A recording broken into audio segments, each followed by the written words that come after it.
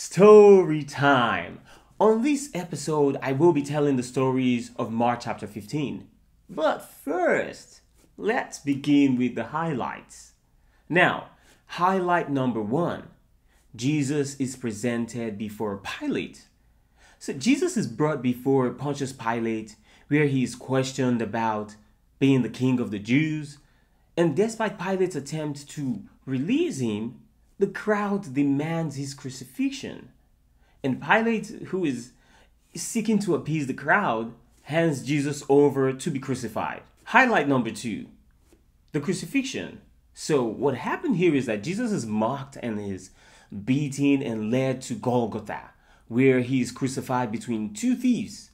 And as he hangs on the cross, darkness covers the land and Jesus cries out, my God, why have you forsaken me?" before breathing his last breath. Highlight number 3, the burial. After Jesus' death, Joseph of Arimathea, a member of the council, courageously asked Pilate for Jesus' body. He wraps Jesus in a linen shroud and places him in a tomb cut out of rock, sealing it with a stone, while Mary Magdalene and Mary, the mother of Joseph, watch where he is laid.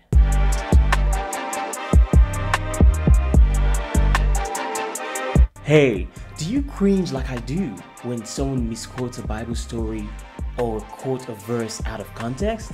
Well, on this platform, I tell Bible stories in full chapters to help you get the full context. So whether you're a believer, a skeptic, or just curious, welcome to the narrator. Let's journey together. Mark chapter 15. And straightway in the morning, the chief priests with the elders and scribes and the whole council held a consultation and bound Jesus and carried him away and delivered him up to Pilate. And Pilate asked him, Art thou the king of the Jews? And he answered, saying unto him, Thou sayest. And the chief priests accused him of many things. And Pilate again asked him, saying, Answerest thou nothing? Behold, how many things they accuse thee of. But Jesus no more answered anything, insomuch that Pilate marveled. Now at the feast, he used to release unto them one of the prisoners, whom they asked of him. And there was one called Barabbas, lying bound with them that had made insurrection, men who in the insurrection had committed murder. And the multitude went up and began to ask him to do as he would want to do unto them. And Pilate answered them, saying, Will ye that I release unto you the king of the Jews? For he perceived that for envy the chief priests had delivered him up. But the chief priests stirred up the multitude, that he should rather release Barabbas unto them. And Pilate again answered and said unto them, What then shall I do unto him whom ye call the king of the Jews? And they cried out again, Crucify him! And Pilate said unto them, Why? What evil has he done? But they cried out exceedingly, Crucify him!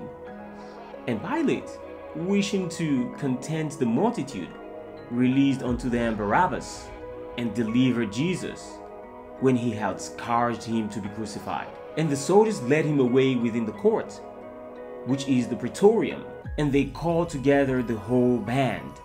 And they clothed him with purple, and plaiting a crown of thorns, they put it on him. And they began to salute him, Hail, King of the Jews! And they smote his head with a reed, and spat upon him, and bowing their knees worshipped him.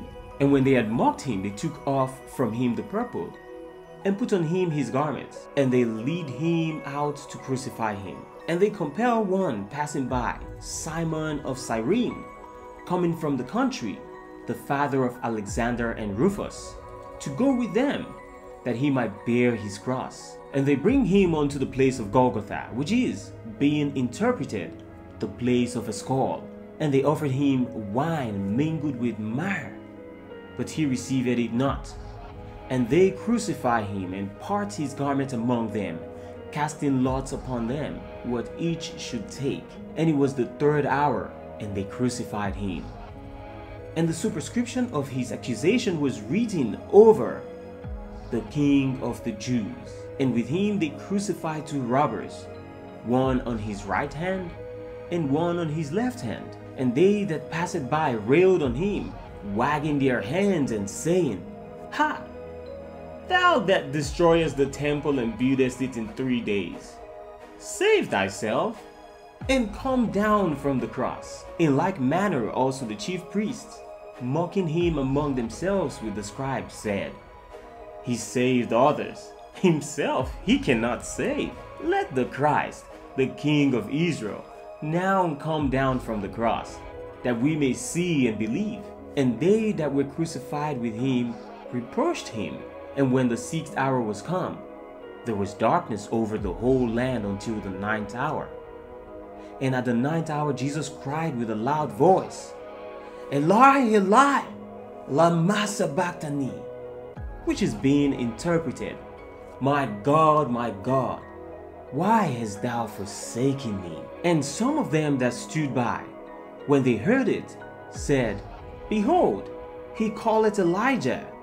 And one ran, and filling a sponge full of vinegar, put it on a reed and gave him to drink, saying, Let be, let us see whether Elijah cometh to take him down. And Jesus uttered a loud voice and gave up the ghost. And the veil of the temple was rent in two from top to bottom. And when the centurion, who stood over against him, saw that he so gave up the ghost, he said, Truly, this man was the Son of God. And there were also women beholding from afar, among whom were both Mary Magdalene and Mary the mother of James the Less and of Joseph, and Shalom, who when he was in Galilee followed him and ministered unto him, and many other women that came up with him unto Jerusalem. And when even was now come, because it was the preparation, that is, the day before the Sabbath, there came to Joseph of Arimathea, a counselor of honorable estate, who also himself was looking for the kingdom of God. And he boldly went in unto Pilate, and asked for the body of Jesus. And Pilate marveled if he were already dead. And calling unto him the centurion, he asked him whether he had been any while dead. And when he learned it of the centurion, he granted the corpse to Joseph. And he bought a linen cloth, and taking him down, wound him in the linen cloth, and laid him in a tomb which had been hewn out of a rock. And he rolled a stone against the door of the tomb. And Mary Magdalene and Mary the mother of Joseph beheld where he was laid. What are your thoughts about this chapter? Let me know in the comments, and hit the like button to get more content like this.